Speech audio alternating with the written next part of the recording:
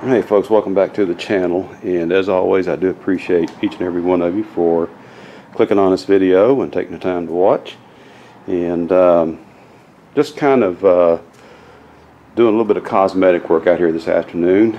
And if you recall, I was going to bond a little piece in right here along this edge, along the bottom edge of that upper panel right there. If you remember, I said I was originally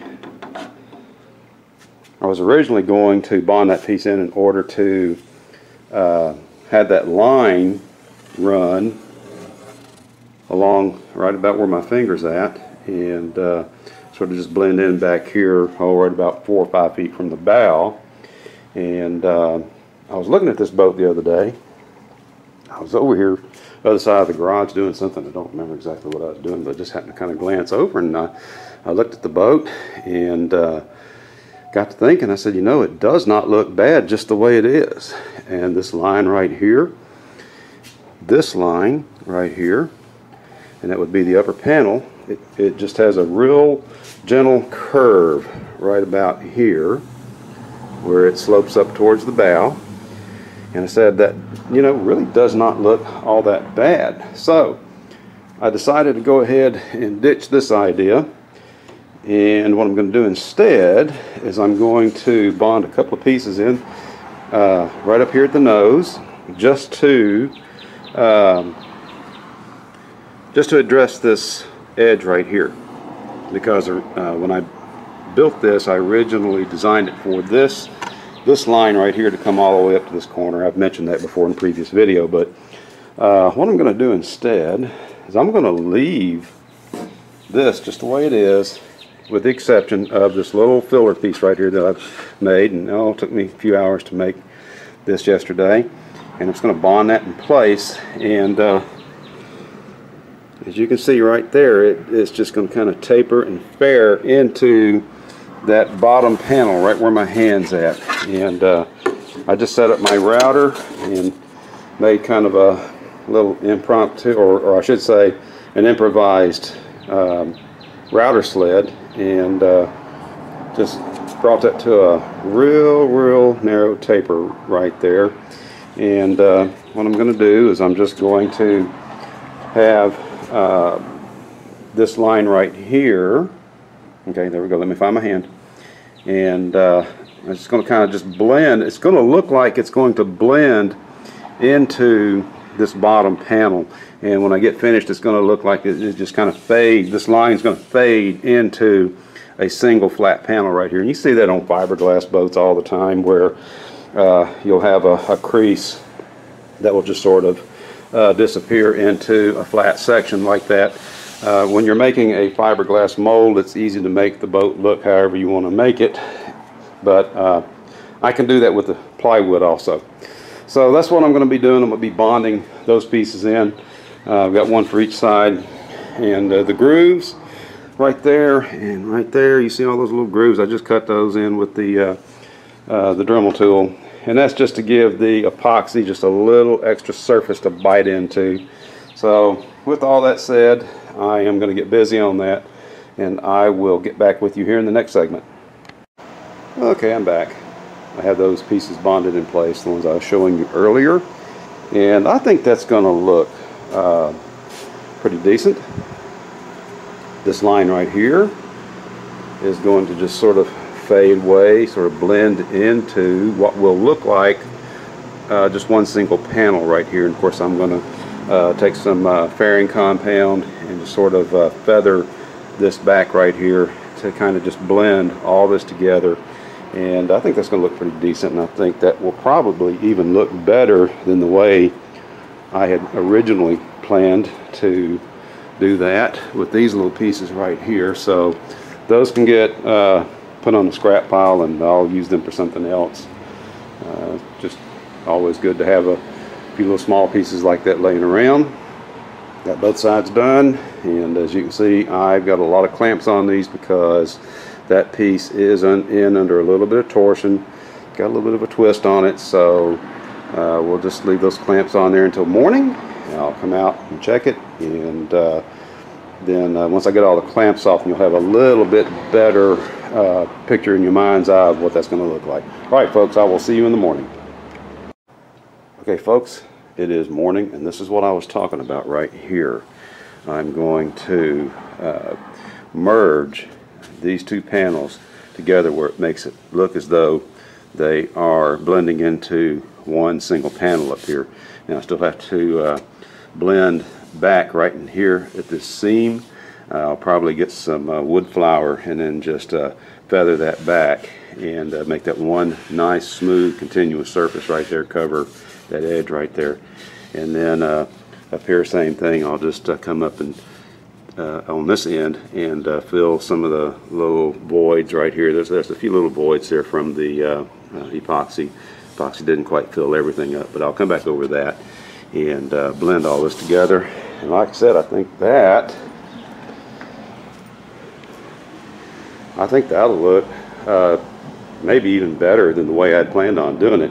So just got more work to do. We're going to wait until that plane goes over. And we're right on the approach path to Alliance Airport, and yeah, it is annoying sometimes. But got to do some finish sanding over here on this side. As you can see, I haven't touched this one. I just took the clamps off, and I've got to do to this side what I did over there. So, all right, just a lot of work. All right, see you in the next segment.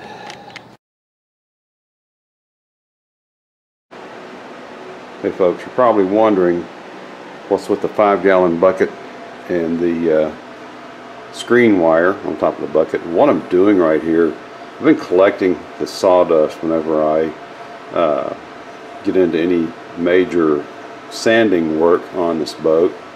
And a lot of times I'll just have just a pile of sawdust left, so I just scoop it off into a cup. And what I'm doing right now is I'm sifting it through the screen wire in order to make wood flour.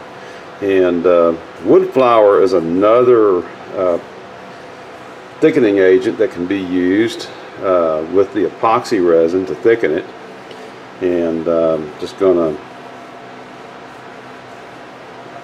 stir this back and forth on top of the screen until I get the finer particles sifted through, and I will use what's in that bucket then to make this. And this is actually very, very fine. It's almost like flour. It's very fine sawdust, and this is just a byproduct of a lot of my sanding.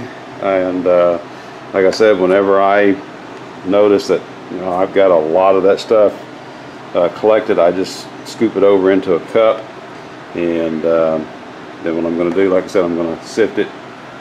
And what I'm going to use that for, instead of using the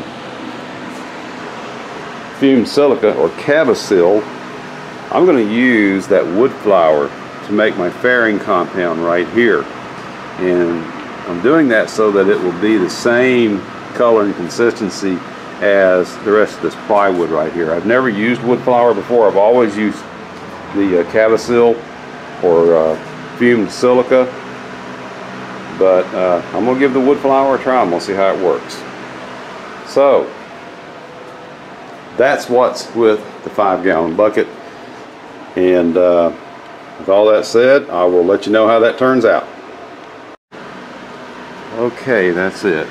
I've used that sifted sawdust there instead of the usual Cavasil. Looks a little coarse, I don't know.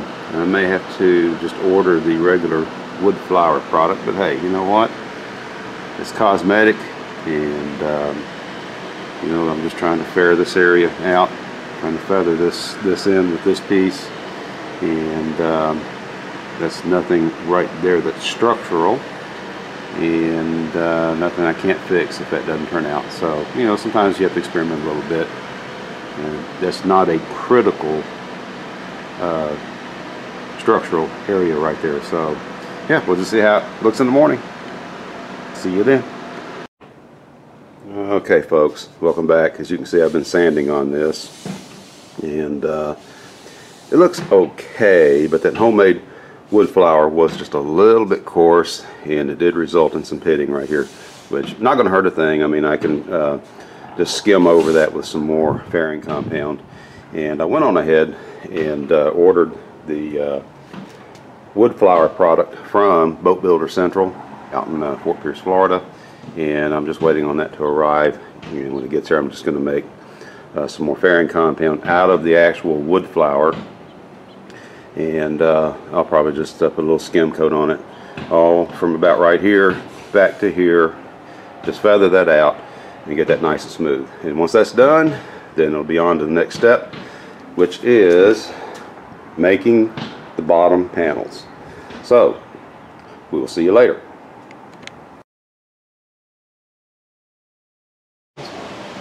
And just like that, I'm back. Sun's going down, so I'm getting ready to get out here and work a little bit. I'm going to bond this rib in place. And as you can see, I got the lightning holes cut, and I explained that in a previous video. Just take some material out just to reduce weight, and it reduces weight without compromising strength. And if you notice right here, I've got some little notches or grooves, whatever you want to call them, cut out right there, and that's a drain path.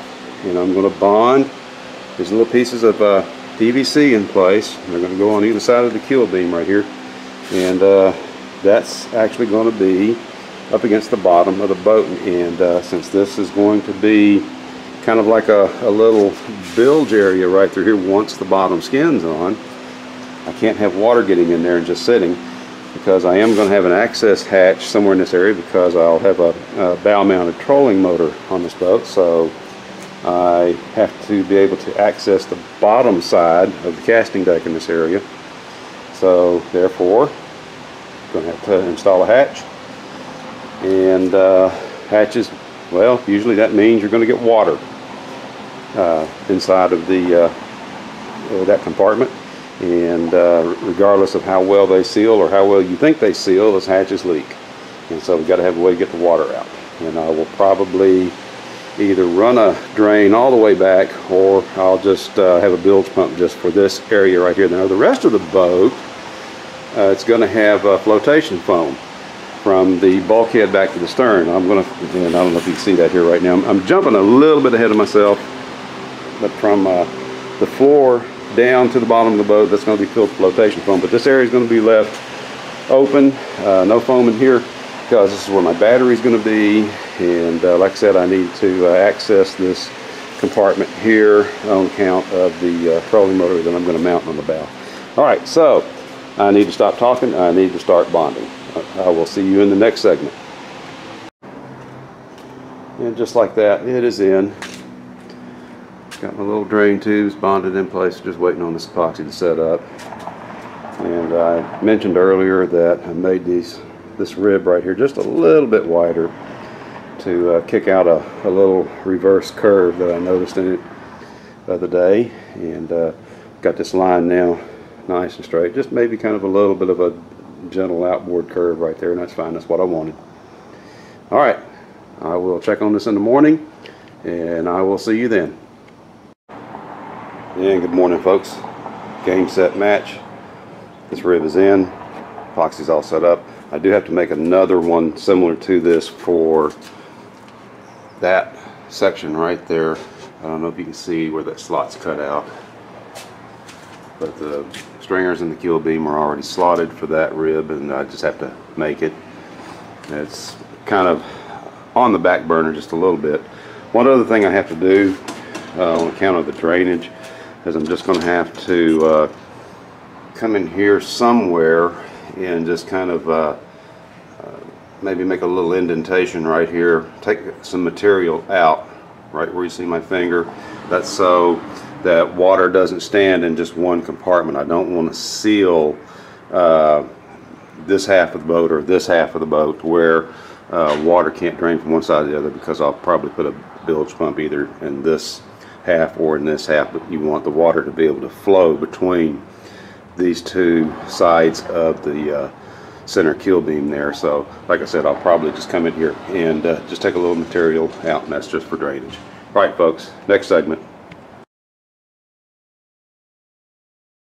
And one other thing I have to do, I mentioned previously that I had rounded off this corner on this side of the boat. I've got to do the same over here. I've actually got to cut off the pieces that are overhanging right here and then get this side rounded off, and I put some tape in place.